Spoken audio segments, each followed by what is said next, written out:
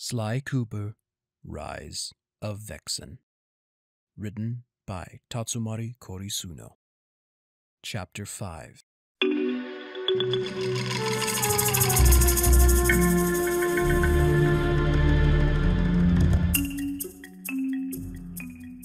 Once the gang had found a suitable spot among the trees and bushes to hide, Bentley pulled up all his scouting photos from the last time they had been to this fateful island.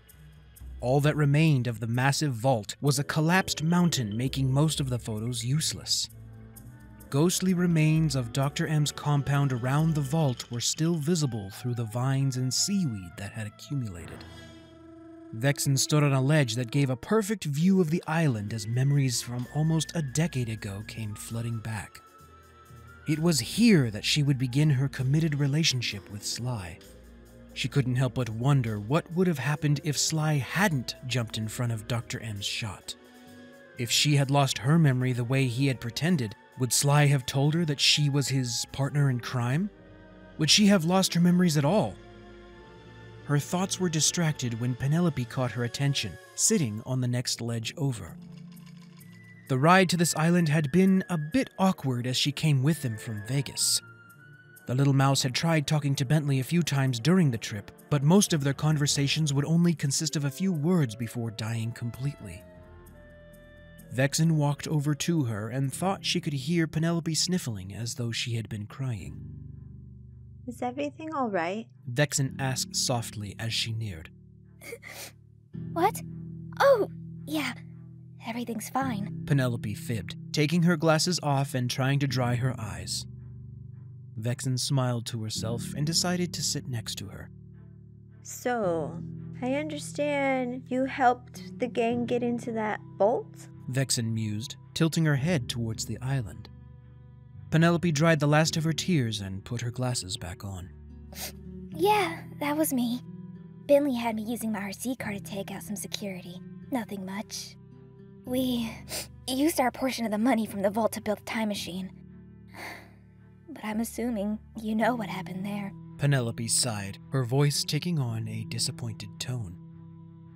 Vexen smirked, recalling when she watched Sly and Bentley take on the other Penelope who piloted a giant medieval mecha suit. I watched the fight between Bentley and the other you, and it was something. But if that wasn't you, why aren't you helping Bentley set up the equipment back there? Penelope looked up to the island, fighting back her tears once again. Because whatever that other me did to him, I think Bentley sees in me. He knows it wasn't me in that fight. I would never do something like that. But Bentley also knows that the possibilities still exist. What if I do the same thing in the future? What if I break his heart? Penelope asked, tears beginning to fall down her cheeks. Vexen pulled her close and hugged her tight. All this time travel stuff is loco, but you were meant to be here. Yes, things happen, but you must try to be the Penelope Bentley remembers. Let him come to you. Vexen soothed as Penelope dried her eyes again and looked over the water to the island.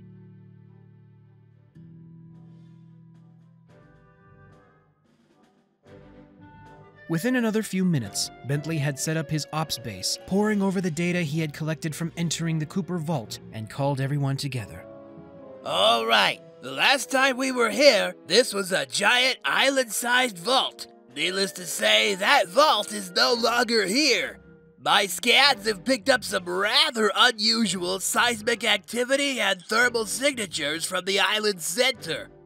Vexen, I need you to go over there and take some surveillance photos. I've set up points in your shades that seem like high-interest spots. Murray will take you over by rowboat, since we want to stay as silent as we can until we know what we're dealing with. Ivan, I would like you to teach Kit some combat fundamentals. Ivan grunted as his side ached. I won't be able to teach her much, since I am unable to move very freely, but it'll be enough to keep her safe. Kit stepped forward and put her hands on the table. Wait. I said I wanted to come along with you until we found my folks, not become a part of your whatever this is. Besides, look at me.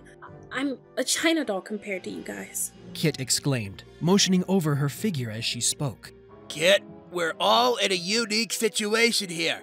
Until we find your parents, I want to ensure you can handle yourself in the world, Bentley explained. Murray put a hand on her shoulder. Yeah, even though it might not be all the time, breaking stuff can be dangerous if you don't do it right. Vexen went to her and took Kit's hands in hers. Kit, we will do everything we can to look for your parents, but sometimes we won't be able to protect you if we are all busy. If you can learn some necessary combat skills, not only will it help you stay safe, but it could also help you in the long run. What if you decide that you want to go on your own and search for your parents?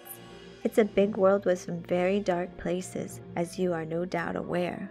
I thought we would be sticking to the cities, not here in the jungles. Just how dangerous are the things you guys do that would require combat training? Kit demanded, waiting for an answer. Bentley scratched his head and turned off the holographic projector in his chair. I'm not gonna lie to you, Kit. Some things we do can get pretty dangerous, life-threatening even. Murray and I worked with our best friend, the thief, for as long as I can remember. We've been shot at, nearly arrested, and even come close to dying several times. But we chose this life. Right now, we haven't stolen much of anything. We've been working with Vexen to get Sly back, as he's lost somewhere in time. That Temporal Tunneler could be the key to finding Sly. Bentley pushed a button on his chair and brought up a picture of him, Murray, and Sly as kids, holding on for dear life in a wagon while Murray sped down the sidewalk as fast as he could run. We all chose this life, and while we may have sprung quite a bit on you all at once, we want to make sure that you are safe, above all. Undoubtedly, an Interpol officer named Jonathan Winthorpe will follow us here. If you would like, you are free to go with him back to civilization when he arrives. As you said, staying with us will keep you safer than if you were alone, but our lives can be dangerous at times, and since you aren't used to this life, we want to make sure that you are safe. That is all we want. Ivan stood with the help of Murray, hobbling over to Kit and placing a hand on her shoulder. I have a granddaughter. She just turned 5 this year, but even at her age, I have begun teaching her self-defense. I have made many friends in my time, and also a fair share of enemies. While Muggsy may be in prison now, that does not mean he is no longer a threat. If he wanted, he might even get word to one of his associates to look for you.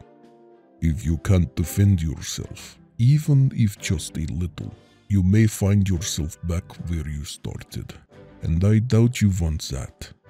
Kit shook her head slowly, looking down at the ground. I won't train you to become a thief, only to defend yourself. Kit sighed and agreed to learn. Ivan hobbled to a broader area where maneuvering wouldn't be a problem. Vexen and Murray set out on their mission, padding through the brush silently. Penelope could only stand as everyone went off to their assignments, feeling she was left behind. She was about to try and speak with Bentley, maybe to come to some closure about the whole thing. But no matter what she thought she could say, the words would escape her, and decided to retreat to the van where her remote helicopter and car sat in her bag. She picked up the aircraft, absently spinning the main rotor when thoughts of her old life as the Black Baron came to mind. What's this? The young lady sitting here all alone? She thought, looking up and pretending that her alter ego stood before her. Oh, lay off it, Baron. She huffed to the wind. And here I thought you fought through hell to get back to this timeline. Was that a mere joke?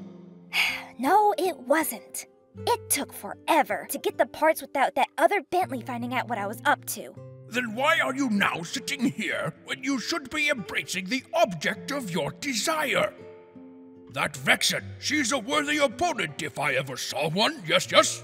She doesn't stand a chance. She doesn't have the IQ to match Bentley. Besides, she's too focused on getting Sly back. True as that may be, you cannot let that dissuade you. You've come this far. Yes, events of an unchangeable nature have occurred, but you cannot give up. But where should I start? I don't even know what the other Penelope put him through. You only think you don't know because you refuse to acknowledge it. Bentley's heart was crushed right in two, and a rather messy one at that, if I do say so myself. But the fight isn't over. Not until... Not until I say so, she mumbled, looking past her imagined projection of the Black Baron and watching as Bentley was madly typing away and drawing up battle plans.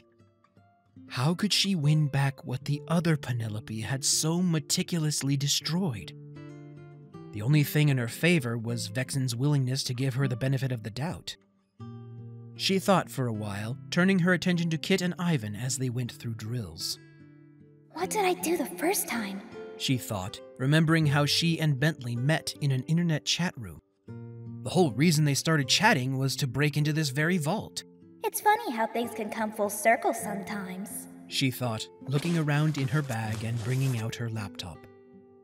She searched the hard drive for the picture she had used while talking to Bentley, before connecting to his router and sending him a message. Bentley stopped when a message alert popped up on his computer. Who could be messaging me? He wondered, opening his email. The sender's email address was air_heart_babe,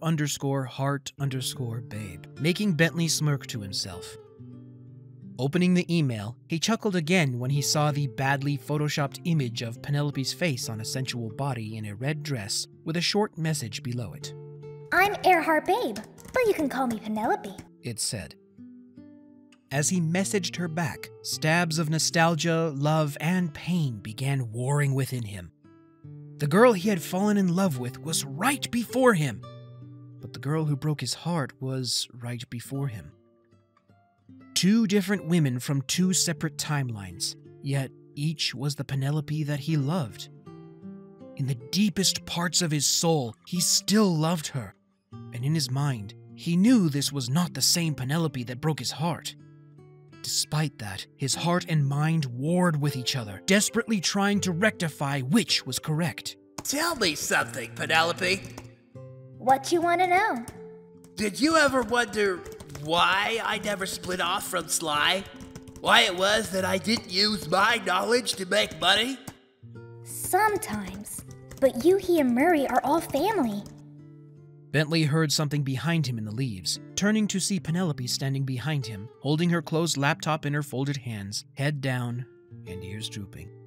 You let me into that family. And though Sly wasn't in the business for a time, I felt at home. I was an orphan like you guys, and I guess my becoming the Black Baron was just a way of trying to find a family that I never had. But with you guys, it was just there. She shifted her feet a bit, unsure how to continue, until Bentley spoke. Penelope, I won't lie to you. It's tough for me. Even though you are nothing like the Penelope that broke my heart, it worries me that the possibility exists. Just give me some time. There's a lot to try and sift through, Bentley explained. Again, Penelope felt like she was trying for a long shot in making up for everything that her other self did to him. Bentley scratched the back of his head, looking over his shoulder at the screens once again. Could you give me a hand with this gyroscopic modulator?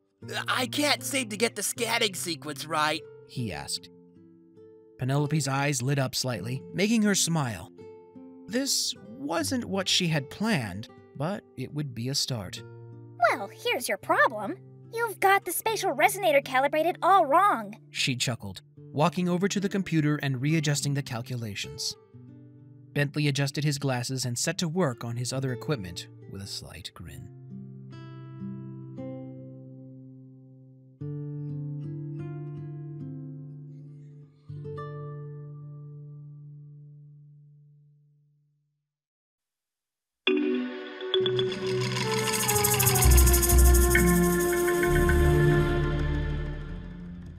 Surprisingly, the trip to the island for Vexen and Murray was relatively easy.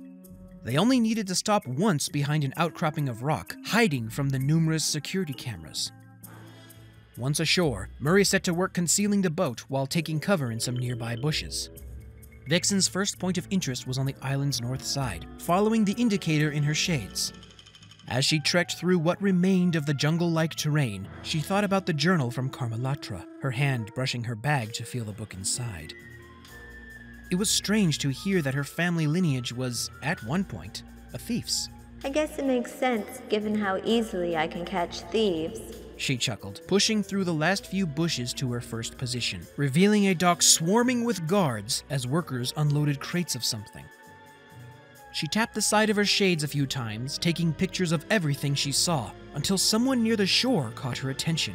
No, it can't be, she muttered, pressing the comms button.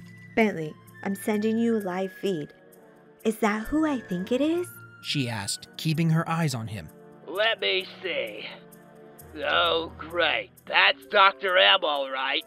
I've been wondering since Japan how he survived the Cooper Vault collapsing. Bentley groaned.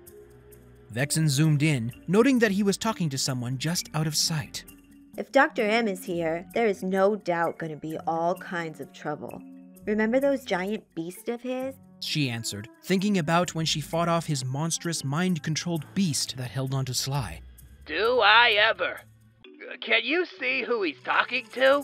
Bentley asked as Vexen tried to get a better angle. Not from here.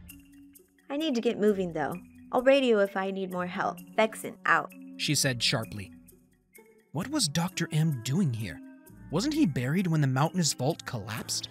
And why did he need the Temporal Tunneler? Was he planning to go back and undo what happened to ensure that he was the one that got his grubby hands on Sly's treasure? She pushed aside the questions as she neared her next point of interest, carefully maneuvering between patrols walking through the forest. As she scanned the area, she found nothing there. I'm here at your second waypoint, and there's nothing here. Just the side of a mountain and a bunch of rocks. That can't be right. My scans are showing multiple sources of heat coming from that area. Well, I don't see a flippin' thing. Vexen answered with a huff. Sit tight for a moment. Let me run a few more thorough scans. Vexen huffed, her hand dropping onto her bag again, making a solid sound as it fell on the journal. Pulling it out, she shrugged and opened the covers, looking over the ancient text, which, to her surprise, she could understand. Or maybe that was the shades translating again. Whatever the case, she flipped through its pages to near the middle, where the words God's Blood caught her attention. Flipping back, the top of the page read God's Blood Control in neat handwriting. Controlling the God's Blood took time to learn, but with the help of my love Sly Dunkamen, I have brought it under my rule. For my descendants that will read this, I pass this knowledge to you. Some may never be able to learn this, but I hope you will. To use the God's Blood, you must make clear the action you want to take in your mind. Focus on it until nothing else in the world matters. If you can use the God's Blood, your heart will follow, and you will move as the light at dawn, and the weakest points will become apparent to you, appearing as gold trails. But I also leave you this warning, my descendant. Your body cannot handle the mighty power of the gods for long. Vexen chuckled to herself. This God's Blood sounded much like Tennessee Cooper's crack shot technique. Perhaps there was a crossing of techniques somewhere in their family lines. Bentley, how are those scans coming? Vexen asked, tucking the book back into her bag. Sorry, Vexen. I haven't had any luck. I need another minute or two. What about the time machine? Any luck there? Well, the chronoton modulator is out of alignment, the phase transducer is bent, and the reactor shell got cracked by those 2-bit thugs. Penelope and I have repaired the shell, but it'll still be some time before we can use it. Right. Should I go to the next spot and come back later? Just be patient, Vexen. The deep scan is nearly done. Bentley out. Vexen sighed when the radio went dead, sitting down to read more of the journal when she heard a rustle. She reached to her thigh, cursing herself for still going for her pistol when it wasn't there. It appears that a curious little fox wandered into a restricted area. Get rid of her! Dr. M's voice shouted from what sounded like a speaker. Hired thugs came out of the brush, each brandishing a club or gun. Vexen sprang for the first in her clearing, kicking him away into another. As she landed, a thug swept her feet from under her, bringing her to the ground.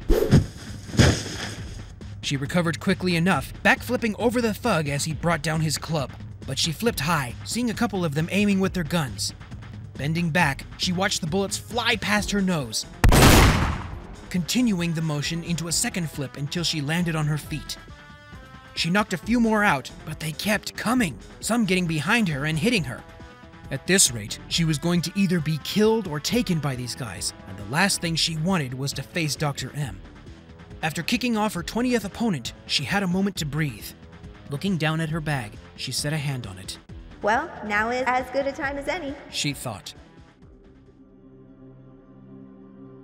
She closed her eyes and tried to focus on what she wanted to do, just as the book said. She needed to knock these thugs out. Opening her eyes, she moved to avoid being hit, punched him in the gut before kicking him off. She moved more quickly, but it wasn't enough. She tried to focus even more on her task, but it was difficult with so many people coming at her. Finally, she felt she had her focus.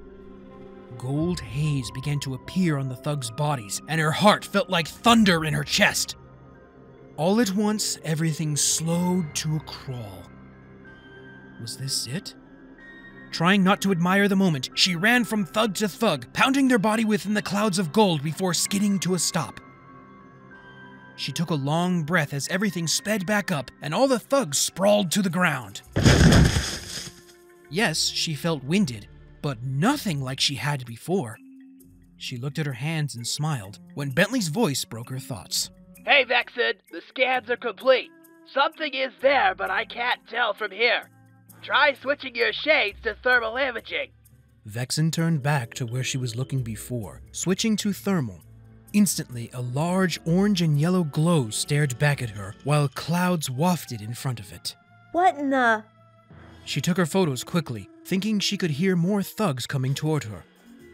The Nightwalk shot her into the shadows just as they came into the clearing, waking the others up and taking them away. Vexen waited until the area was quiet before making her way to the third and final photo area. When she cleared the brush line, she jumped back when her foot missed the ground where a sheer cliff stood. Far below, she could see a large form covered by a tarp and an enormous ring standing on end. She snapped a dozen pictures of everything, and as she panned around, she caught a glimpse of Dr. M, Leon Rousseau, and... Is that Agent Darius Hunter? She thought, tapping the side of her shades, activating a small dish aimed towards them to pick up sound. It was garbled at first, until her shades filtered out the background interference. Eventually, she was able to hear what they were saying. Vexen noted Agent Hunter's voice sounded odd, but hauntingly familiar as she listened. I don't think you understand, Mandrill. I've spent the better part of a year redirecting resources and investigations. If you can't handle one simple distraction, I suggest you find another line of work. Hunter sneered, his eyes looking to have a dull yellow glow around them. Dr. M grit his teeth, standing to his full height while inching closer to Hunter's face. I'm not some puppet. You would be no closer to your goal without me. I was held back by that ingrate Connor Cooper, and I will not have history repeat itself. Dr. M sneered. Hunter looked to take a breath before answering. And for your services, I'm grateful. But your incompetence over the preceding months has been made painfully clear you are failing. My patience is running thin, Mandrill. I want my body to be operational by the end of the day. And what of Vexen and a ragtag Cooper gang? They're no doubt running reconnaissance on this island as we speak. Dr. M asked. Then deal with them. I want my body completed. If you cannot deliver, I will find someone who can. Vexen felt a wave of intense anger wash over her, dissipating soon after. She was about to call Bentley when she saw Agent Hunter reach up to the side of his head and rub his temple as if he were fighting a headache. Vexen quickly took the needed pictures and ran to where Murray was waiting for her.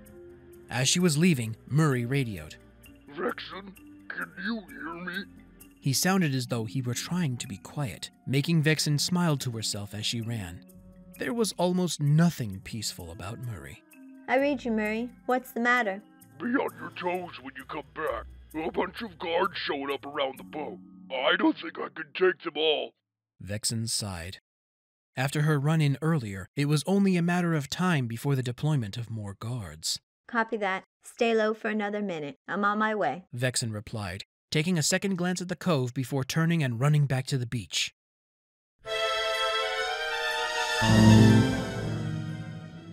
Murray stayed as quiet as he could, trying to hide in a large bush near the boat. He spread the leaves out, watching the guards mull around, counting in his head. 13 Mississippi, 14 Mississippi, 15 Mississippi. As he was nearing the 30-second mark, something rustled in the leaves beside him, making him pull back and stay as still as he could. The sounds of guards shouting and gunfire came from the beach for a moment, then fell silent. Murray didn't want to move, knowing something out there had just taken care of all the guards when a woman called out to him. It's all right, Murray. You can come out now. Murray squinted his eyes, clenching his fists and walking out from his hiding spot when he heard the voice. As he cleared the branches, standing in the middle of all the unconscious guards was the former Constable Neyla. Rage burned through Murray at the sight of her. The moment Bentley became paralyzed came flooding back to him. What? Bentley! I'll save you! I can't walk! The scene played over in his memory, his fists balling tightly as his whole body began to shake. His brow fell hard over his eyes, while his usually friendly snout contorted into a devilish snarl. You made Bentley unable to walk! Murray thundered, rushing forward, striking the ground where Neyla had been a moment before, kicking up dust and coarse sand. Neyla held up her hands. Murray, please, listen to me. You are all making... Murray cut her words short as he rushed her again, his fist howling over her head when she ducked. Murray's eyes glowed white as his fists began to sizzle with white smoke and Dreamtime power. The Murray doesn't want to hear your excuses! You will pay for what you have done to Bentley, you evil cur! He shouted, pounding the ground hard and knocking Neyla off balance. As she was getting back up, Murray pinned her to the beach by her throat, drawing back his fist. Justice will be served! Murray thundered when Vexen appeared, trying as hard as she could to hold back Murray's enormous strength. Murray, no! Bentley wouldn't want this! Vexen sputtered, her arms and legs beginning to buckle under his strength. But she's the one that hurt Bentley! I know you want to get her back for what she did. I know this brings back painful memories, but you have to let it go. What would your master, the guru, think of you right now? What would Bentley think of you? Murray's eyes stopped glowing as he stopped trying to push past Vexen and release Neyla. She gasped and coughed, rubbing her throat. Despite Vexen coming to her rescue, Neyla caught Vexen's cold stare over her shoulder. What are you doing here? I thought you were dead. Vexen sneered. I've been trying to catch up to you, Carmelita. All of you need to get out of here as quickly as possible, Neyla said, looking as if she were almost pleading. Vexen crossed her arms and shifted to one leg. And why would we do that? Neyla grabbed her head, gritting her teeth in frustration. There's no time. You all need to leave now. Stop going after Cooper. Stop being a thief. And leave this all behind. Vexen ran to her, grabbing her shirt collar and hauling her from the ground, growling in her face. Again, why should we trust the word of a dead girl? Neyla was about to respond when the sound of guards closing in behind them made them all run for the boat. Murray paddled as fast as he could to get them away from the shore, the oars bending under his strength as he stroked. When they were a few dozen yards away from the beach, Murray began rowing in a zigzag pattern as mortar rounds detonated in the water around them. Thanks to Murray's strength, they avoided being hit. They hid for a bit in a cove as patrol boats passed by, returning to their landing point once they had gone.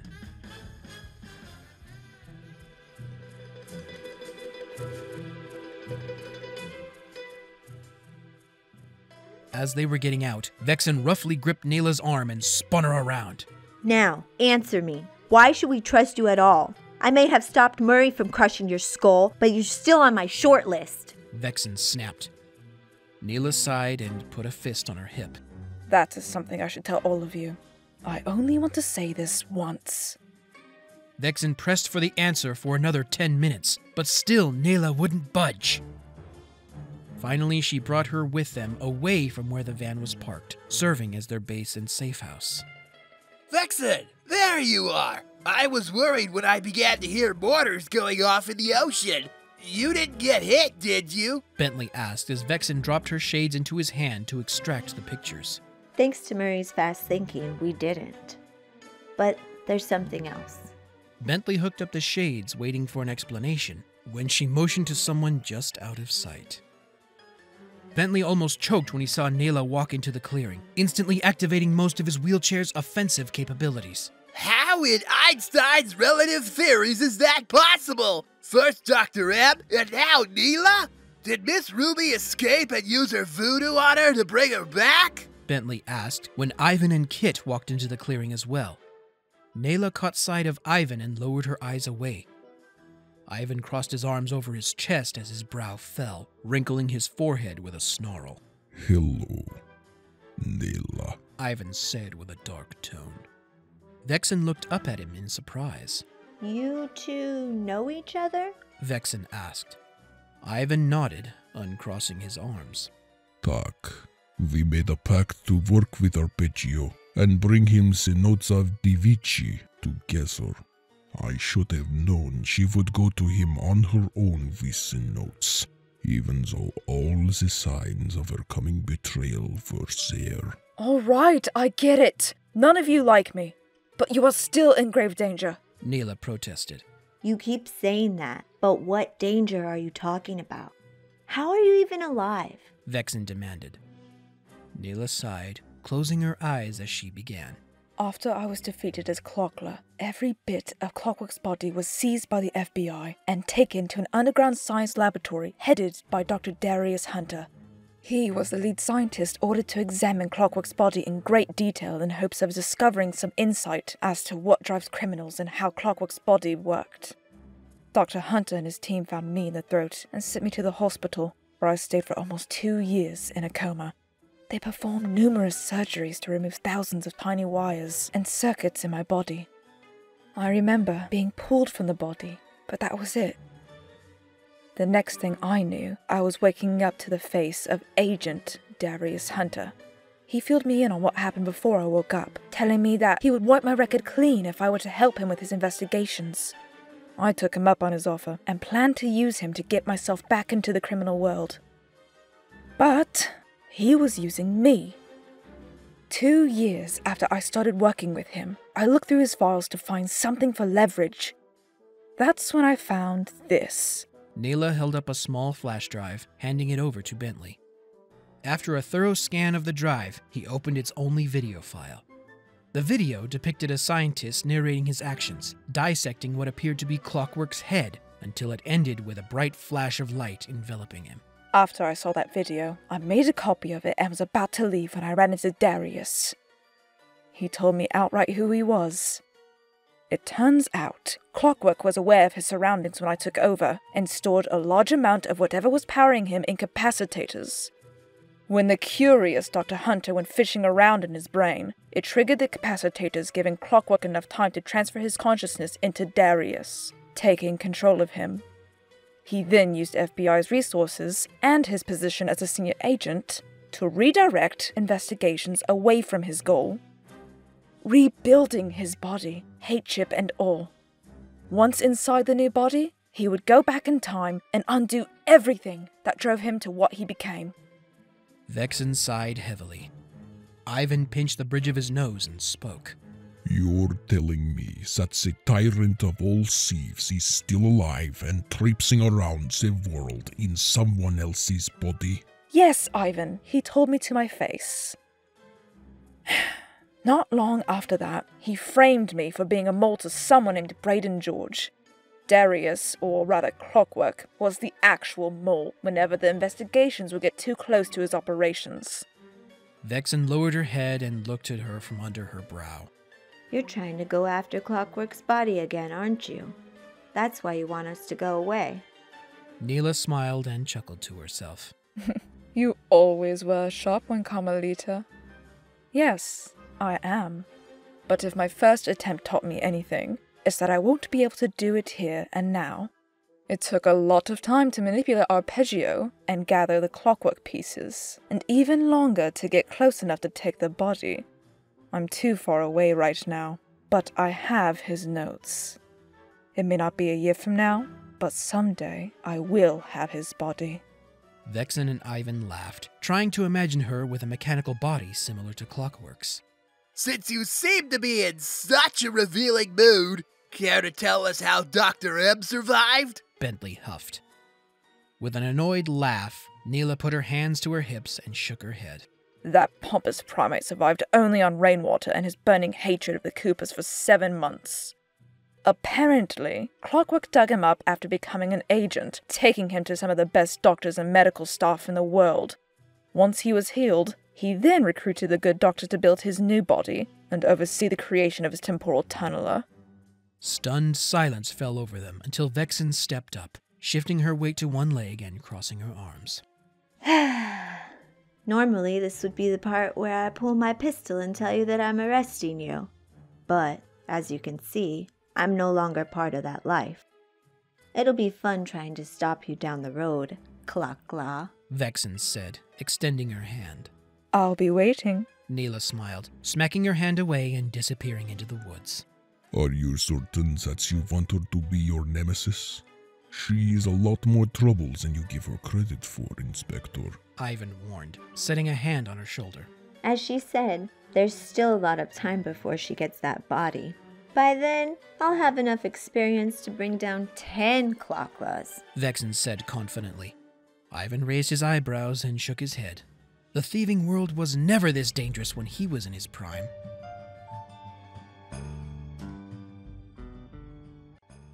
Bentley analyzed the pictures Vexen had taken, especially the photos with a thermal filter, while Penelope watched him over his shoulder. She was slowly gaining back his trust, but there was still a ways to go. Kit watched from a distance on the edge of their base, absently rubbing her arm. Ivan was a good teacher, but she still wanted to go home to her parents. She didn't want to lead the life of a thief. Absently, she watched the passing photos, plans, and strategy, when one of the photos caught her eye. Bentley, hold on. Can you zoom in on that picture there? Kit asked, pointing to one of the photos. Bentley brought it up, looking to Kit for cues to help her find what she saw. There, those two. Can you zoom in? Maybe clear it up? Kit asked. Bentley looked to Penelope, who shrugged. Bentley typed in some keys, zooming in on 2 individuals Kit had pointed out and enhanced the image. When the picture cleared, Kit's face brightened into a smile as she pointed to the screen. What is it? Ivan asked, walking over to look at the picture. Those two. Those are my parents! Kit exclaimed, fidgeting from one foot to the other. Her excitement vanished when Bentley opened his facial recognition program, and both of their names instantly appeared as internationally wanted criminals. Pablo and Amelia Cantalupa, both are part of a massive person trafficking ring. According to this, they faded out of existence about 23 years ago.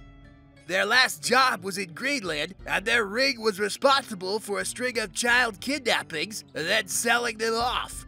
After that, their dealings dropped off sharply, living under the radar in Greenland. Kit flopped to the ground before Ivan or Vexen could catch her. No. That can't be right. How could they not be my parents? Kit began to shout, her arms and chest burning while her breath came in shallow wheezes. Vexen knelt and hugged her close while Kit continued to mutter about how her life had been a lie, gripping Vexen's arm with all her strength. Bentley silently read on, realizing why Kit never had a missing persons file, calling Ivan over and allowing Penelope to see as they both felt a weight land on their shoulders. A missing persons report was never filed. Kit, listen to me. Focus on me, she said, reaching her arms around her, trying to break her out of the loop she had created for herself. Vexen had seen this before. Junior Interpol agents fresh out of the academy sometimes weren't ready for the most violent thieves. Sometimes it led to the agents having to use their service pistols, often curling into a panicking catatonic ball. Kit, just listen to my voice. Vexen soothed, tightly hugging her, trying to still her shaking. Vidrovaisia, malenka detina! Ivan shouted. The noise instantly woke her from her frozen trance, breaking down into tears and crying hard into Vexen's shirt. Her whole life, her struggles, enduring her body being forcibly morphed and reshaped, and her hopes of ever seeing her parents again were all a lie! Vexen and Ivan walked with her outside the clearing, while Bentley looked over the photos some more to devise a strategy, while Penelope dug further into the Greenland candy cane vanishings.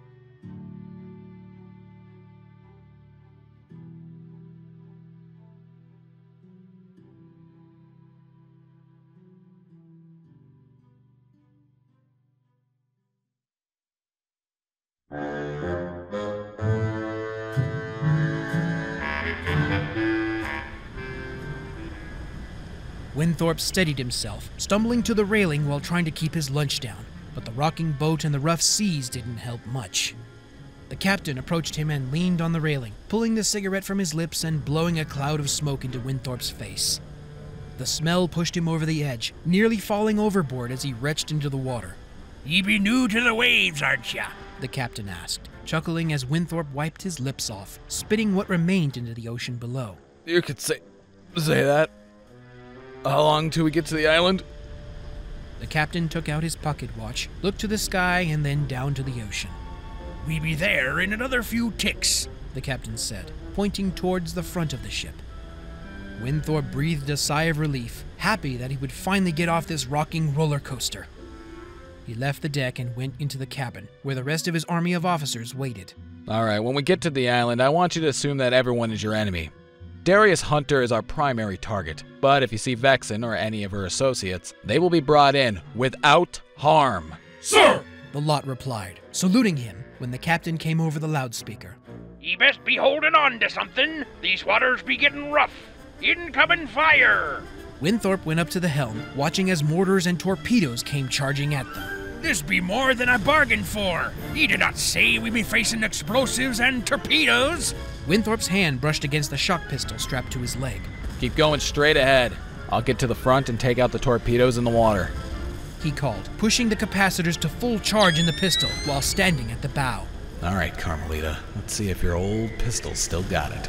He thought, aiming for the first of his targets. A bright blast shot from the pistol, hitting the torpedo and detonating it on impact. Winthorpe smiled as he pointed the gun at his next target, blasting each one with a single shot.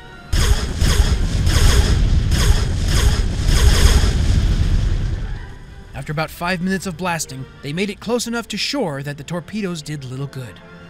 Winthorpe was first on the coarse beach, knocking thugs out or blasting others with the shock pistol. He almost felt like he could see Carmelita fighting with him, but his thoughts were interrupted when something huge landed on the beach. Looking up, he could see it was Dr. M with another of his enormous creations strapped to his head. Well, this seems familiar. I won't make the same mistake twice, he said, holding the beast's arms forward with a bank of missiles, firing all 12. Winthorpe changed out the pistol's battery and aimed for the rockets, detonating each one in the air. Dr. M fired the second bank, then fired a third from the creature's back while Winthorpe blasted each missile. When the ape runs out of missiles, I should be able to hit the control circuit on the creature's head. That should get the doctor out of the driver's seat, he thought. But as he detonated the last missile, the creature's tail swept in. With almost no time to spare, Winthorpe backflipped over it, barely missing the sharp spines on its top. You think you can just hit me while my guard is down? It won't be that simple, little agent. By the by, what's your name? I recognize that pistol, but I don't recognize you. The name's Agent Jonathan Winthorpe, Interpol officer, enforcer of the law, he said proudly. Dr. M doubled over in laughter. Oh my, you sound just like that worthless Carmelita fox. Take my advice, kid. Go back home while you can. You're so far out of your depth, you can't even see the show, Dr. M challenged.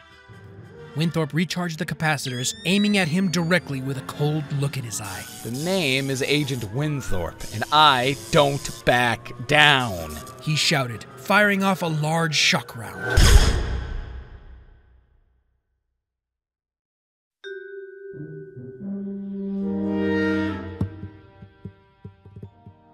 Ivan and Vexen finally calmed Kit down enough to get her to talk. It would take some time, but they would help her get back to a healthy life if that's what she wanted. Kit nodded in understanding, asking to be alone and think about what she wanted. Vexen assured her they would be nearby and walked back into the camp where Bentley was about to reveal his plan. This plan took a little longer than I wanted, but I think we can pull it off.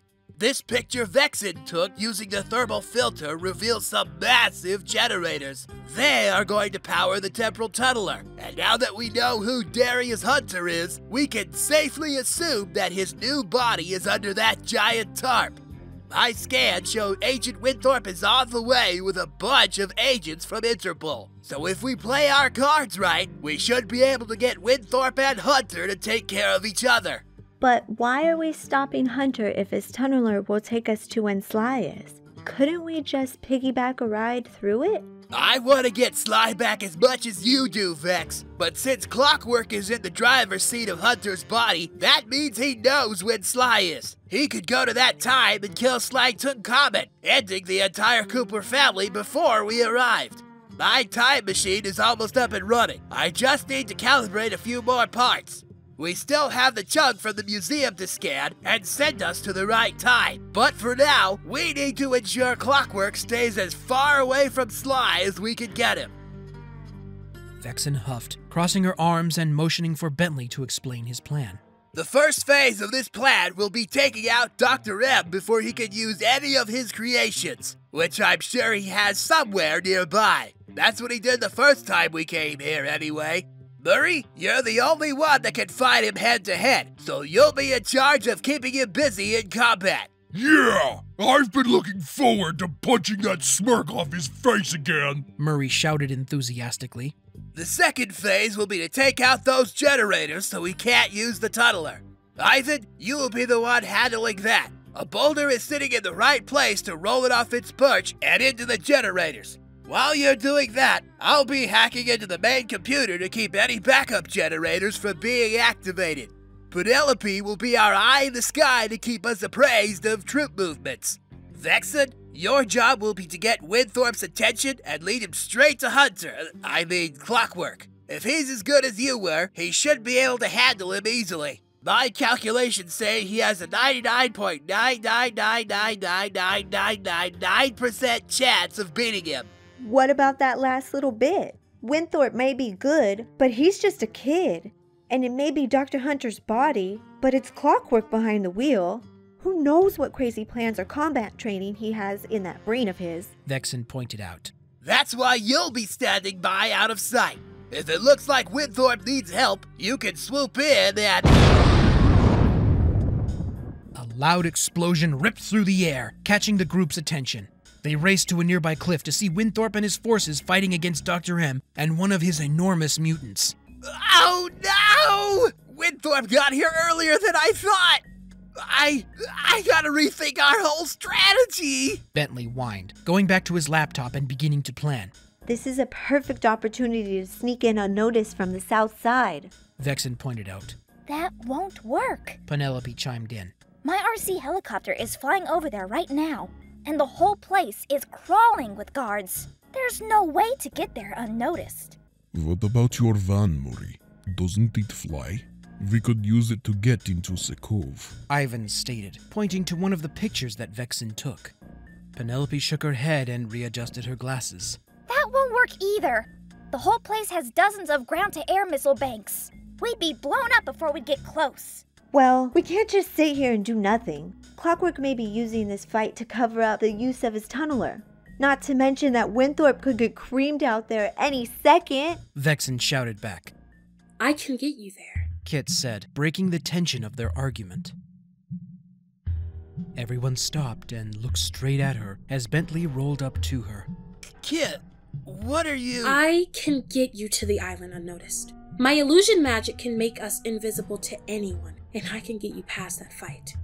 Kit, I thought you didn't want this for your life, Ivan said. I didn't. But the life that I knew was a lie. My family was a lie. I've known you for a couple of weeks at most, but you are all willing to help me find my family, and still willing to help me have a normal life. You're the closest thing to a family I have left. And if sticking with this family means I'll be breaking some laws and facing danger, then so be it. I just ask that I can have a chance to talk with those who claim to be my parents.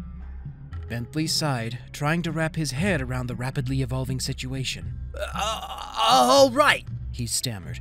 All of our assignments are still the same. Kit, once we get ashore, you'll stick with Ivan. Once finished with your assignment, Ivan and Kit will search for the cantaloupas and find out what Kit needs to know. Now let's do this thing! Bentley called, folding up all his tech and wiping the router clean of data as they packed into Murray's van.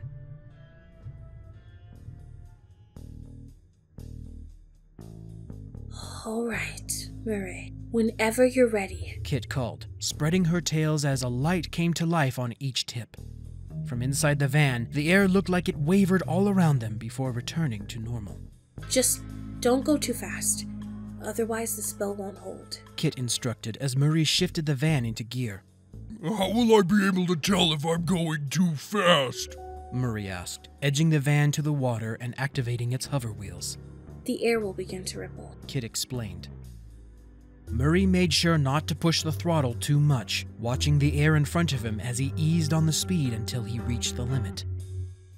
The journey was a delicate dance of stops, careful directional planning, and close calls.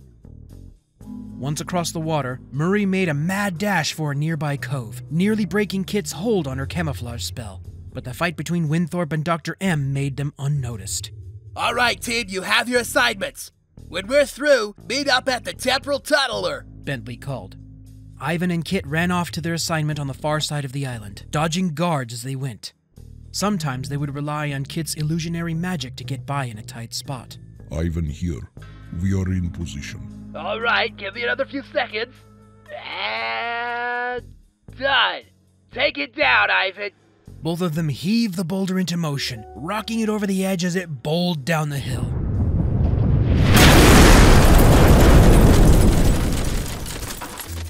No sooner had the rock demolished the generators than the two of them were running back through their hidden trails for the docks. The guards and hired hands scrambled to move crates further into the island's center. Do you see them? Ivan asked, pushing aside a branch enough so they could see. Not yet. They might be... There! Kit pointed to two gray-brown canines moving a crate on a cart.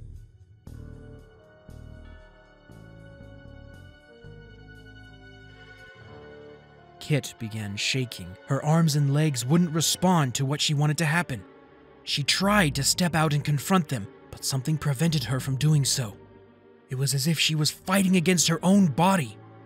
Kit, what is the matter? Ivan whispered, putting a hand on her back. Kit didn't respond, her legs trying to take a step. Her eyes were wide, and Ivan could hear her breath quicken. He knew Kit was teetering on the edge of backing down, but she might never find closure if she didn't get her answers now while her resolve was highest.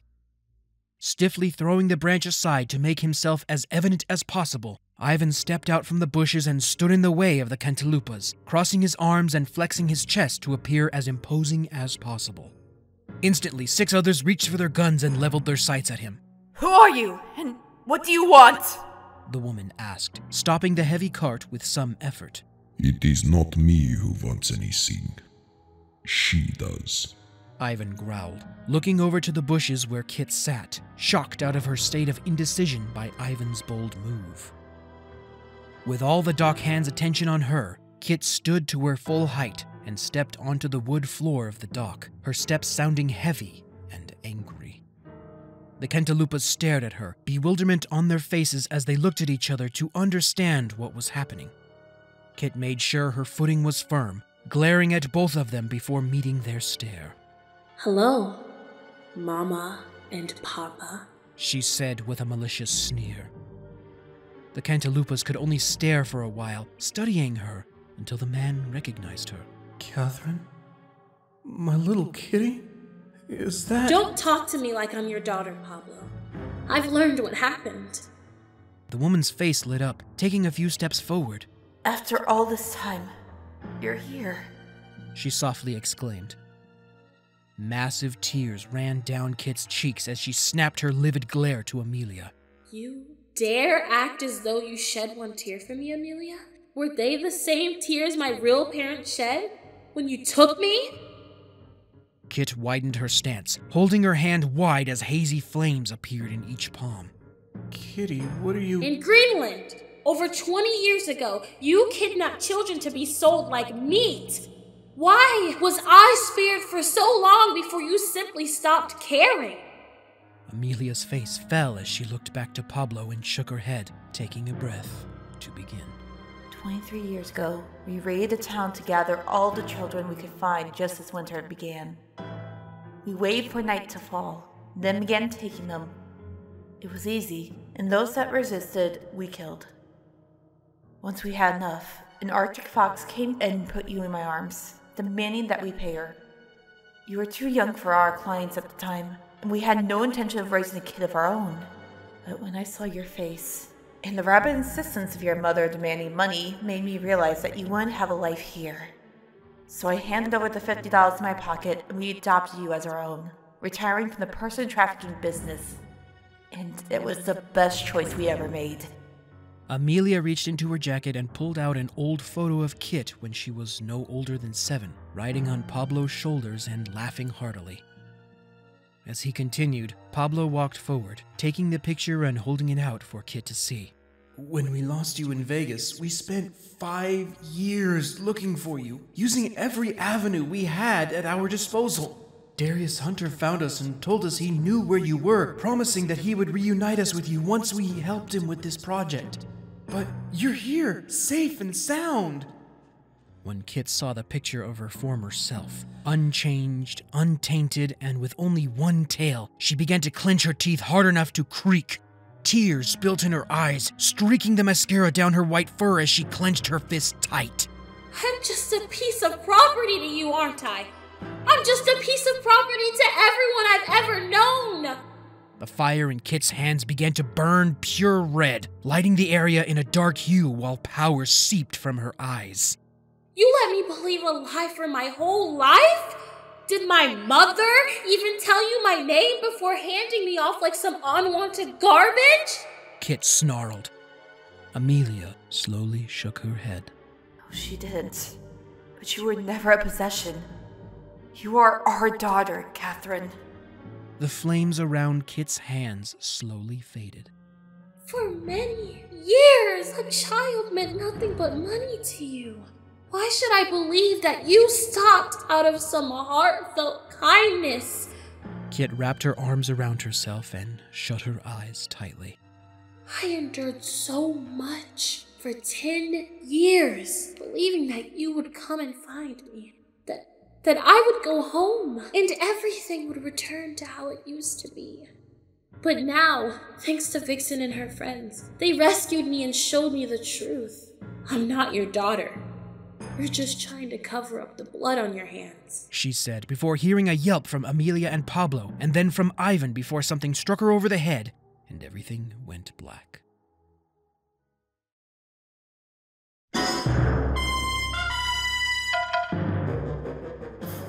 Murray waited for Winthorpe to ease his assault on Dr. M, then jumped out from cover.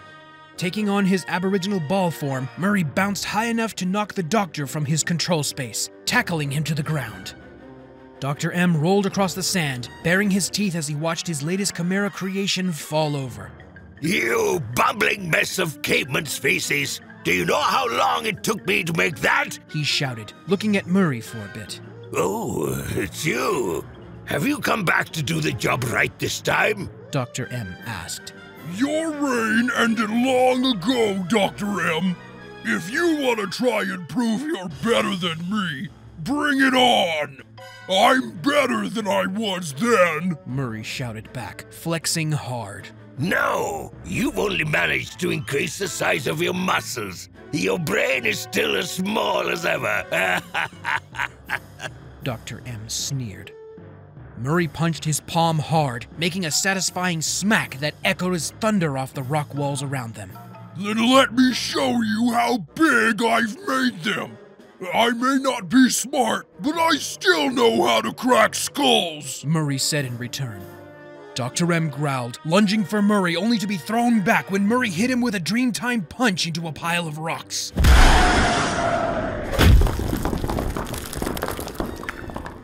Dr. M sat up and rubbed his chin, impressed. Well, you're quite a bit stronger than the last time we fought. I'll give you that. But you still think like a caveman. Bullish and simple. Smack it hard enough and it'll give in, Dr. M shouted. Murray clenched his jaw hard, rushing in and slamming Dr. M with his shoulder. The ape caught the rush, eventually stopping his forward movement until a stiff punch forced Murray back. Murray's Dreamtime focus broke, but Dr. M still had difficulty overpowering Murray.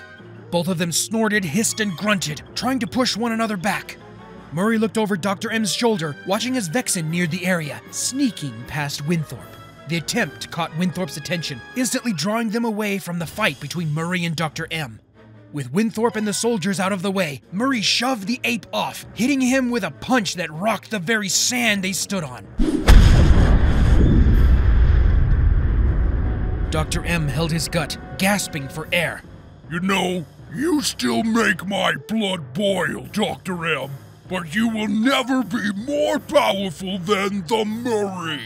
You want to know why? Murray asked, cracking his knuckles. Oh, do enlighten me, though I doubt you ever could. Your wretched Sly Cooper has you so dumbed down you can hardly think for yourself. Murray felt rage boil within him. His fist tightened and his chest bulged. I will never undercut my friends! Murray roared, slamming his fist down on Dr. M with enough force to throw a cloud of sand into the air.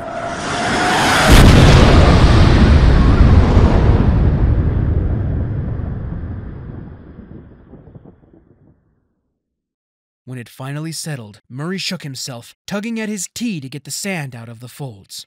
Murray here. Dr. M is down and taken care of, he radioed. He waited for a response when something hard hit him in the back of the head and knocked him out.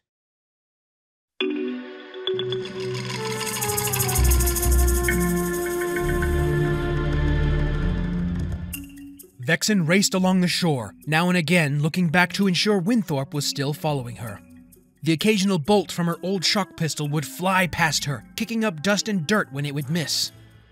She felt like she had run across half the island and still hadn't seen any sign of Hunter. Bentley, come in. Any sign of Hunter? She asked, jumping away from another close shot by Winthorpe. He might be close to the tunneler. Try going that way. By the way, have you seen Ivan, Kit, or Murray? No, I haven't, but I may have missed them since, you know, I'm running. Ha ha, very funny. I'll look from here. Oh, no! The shock in Bentley's voice spurred her to run faster, rounding a corner and diving into the shadows, waiting for Winthorpe and his troops to pass by. What's the matter, Bentley? Hunter has them! He has Kit, Ivan, and Murray tied up near the tunneler! Vexen was about to ask what she should do when Hunter's voice came over the loudspeakers. Attention, Miss Fox, or Vexen, whichever you go by these days. I know you are here on Kaine Island and what you're trying to do. That little wretch Neyla is harder to get rid of than I thought, but that isn't why I'm calling for your attention. I have 3 individuals who seem very important to you sitting in the same chamber as my tunneler. They are all seated directly in front of it, which will be extremely dangerous in approximately 10 minutes. Come to the room, and I will give you back your friends in exchange for you. The system howled a high note for a moment as the speakers cut out. Don't do it, Vexen. It's a trap. One of the oldest in the book. Penelope called over the radio. I know it is, Penelope, but I can't let them get killed. Sly would have my hide if anything happened to you guys. What about you? You're family too. Sly would hate himself if you got hurt trying to protect us. Don't stop using that brain of yours now. Keep thinking. I'll try and stall Hunter. Vexen out. She radioed back, taking off her shades and turning them off before running to the chamber housing the tunneler.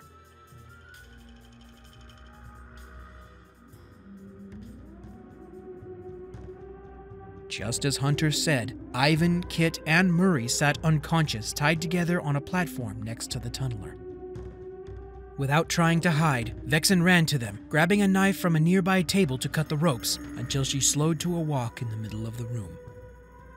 Taking in her surroundings, she saw a large cage hanging above her friends, and automatic turrets trained on them from either side. Slowing to a stop, she tried to think how she would get her friends away from danger, until she heard the sharp sound of expensive dress shoes on the concrete behind her. Well done, Inspector. I thought you would charge straight in, but your experience with the Paradox has sharpened your mind. Hunter complimented, his steps coming closer and closer. You have what you want. Now let them go. Vexen demanded, turning around to see Hunter a few yards away from her. With a snap of his fingers, the three friends were dragged from the platform and onto the floor a few yards away from the tunneler, the rough treatment waking them up. What do you want from me, Clockwerk? A wave of rage washed over her while Hunter rubbed his temple, closing his eyes for a moment to fight off what appeared to be a migraine. Yes, it is me. What I want is to kill you. Hunter moved in a blur, racing up to Vexen before she could react, pinning her to the ground with an iron grip around her throat. Rage fueled his strength, his fingers digging into her neck while Vexen clamored for some leverage against him. Vexen heard the sound of Ivan and Murray calling to her from far away, but Hunter's grip prevented her from turning her head. You are almost as competent as Cooper, and if I leave you alone, you will no doubt find a way to stop me. If I killed you, it will be all the sweeter to see the look on Cooper's face when I drop your corpse at his feet. He will pay for taking everything from me, and you will finally pay for rejecting me. Hunter growled. In one last desperate act, she remembered the knife and swung as hard as she could, only to have the blade pulled from her grip and driven through her forearm into the ground. Vexen tried to scream, the searing agony blazing through her arm and into her shoulder, but Hunter's grip prevented it. Light began popping in her vision, the sounds of Murray and Ivan becoming farther and farther off, while blackness closed around her. Was this it?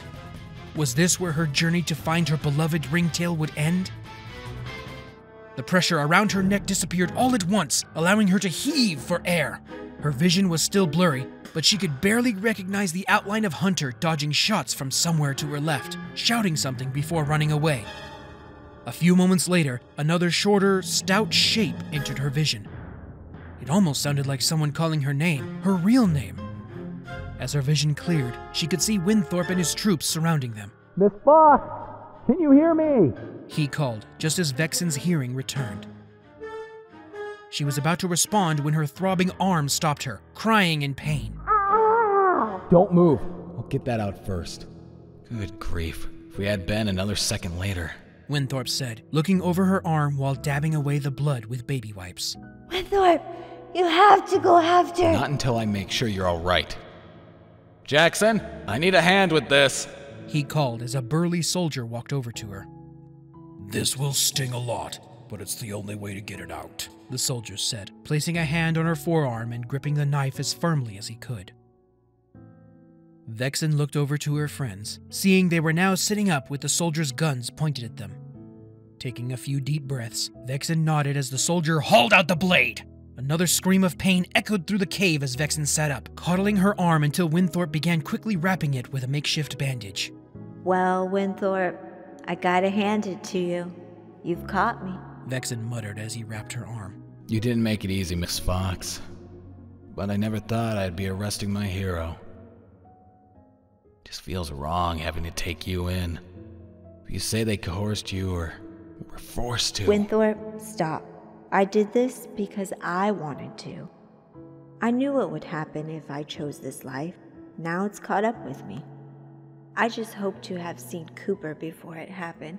Please, Miss Fox, tell me something, anything, that doesn't make you into one of those criminals that you work so hard to put away. Jonathan, there's nothing that I could tell you that wouldn't also make you a criminal for tampering with evidence. You've done what you're trained for. Vexen sighed, holding out her hands, palms up. Now put the cuffs on me. You know what to do. Where's Bentley? Winthorpe asked, reaching into his back pocket and pulling out a pair of handcuffs. I honestly don't know, but I have one request. The girl there is Kit. Help her as much as possible. She's had a rough life. Winthorpe nodded, reaching for her wrists. Carmelita Matoya Fox, you are under arrest for... He was interrupted by a loud buzzer and flashing lights as the tunneler behind them began to groan and whine.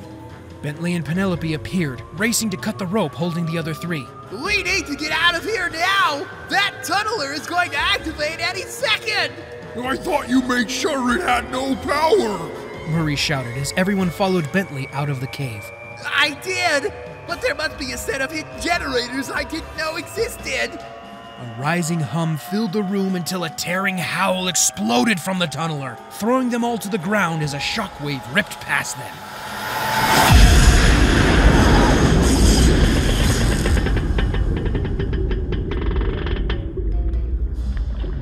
A blue swirl of energy hung in the ring when the sound of jet engines descended into the cave as Clockwerk landed.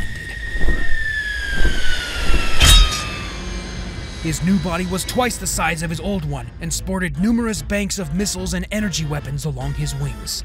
His sword-like talons sang as he walked, scraping the ground with each step he took as he spoke in his synthesized voice while turning his glowing gaze to them.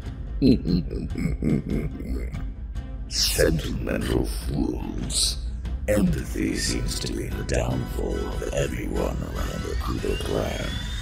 With a beat of his wings, the jet engines roared again as he flew towards the portal.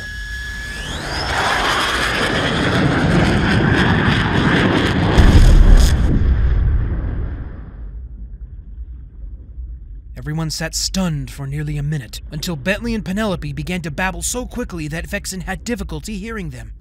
This is terrible! The implications of this far outweigh anything that we faced before. If Clockwerk gets to slide before we do, he can start going after his ancestors like too common. That would send ripples throughout history and could be worse than what the Paradox had done. We need to stop him now! We might become encased in stone. If Slide Too Common is dead, the Cooper Vault will never be built! Vexen desperately looked to Winthorpe and grabbed his hand. Winthorpe, listen. Right now, we are all in danger. If you let me go now, I will turn myself in when I get back. Just let me rescue Sly. Seconds passed like hours as Winthorpe debated, looking to the soldiers, then to the Cooper gang and the new additions to this ragtag team.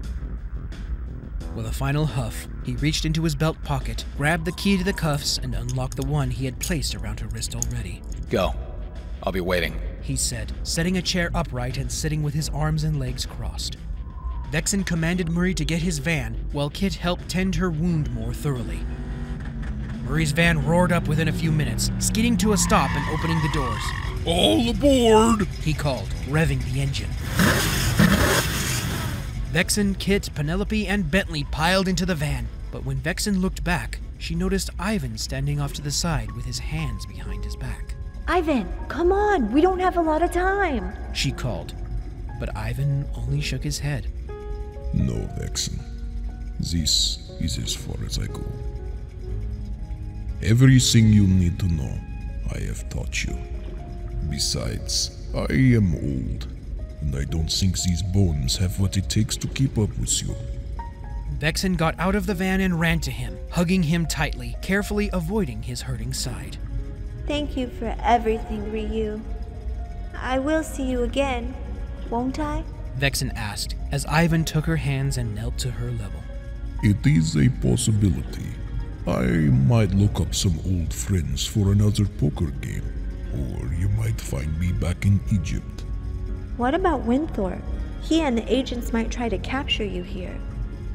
Ivan smirked, then chuckled in his throat. Go. Your friends are waiting. Vexen hugged him one last time, which Ivan returned, then ran back to the van and jumped into the front seat, slamming the door shut as Murray peeled out up the ramp and through the portal. Hang on, Sly. I'm almost there.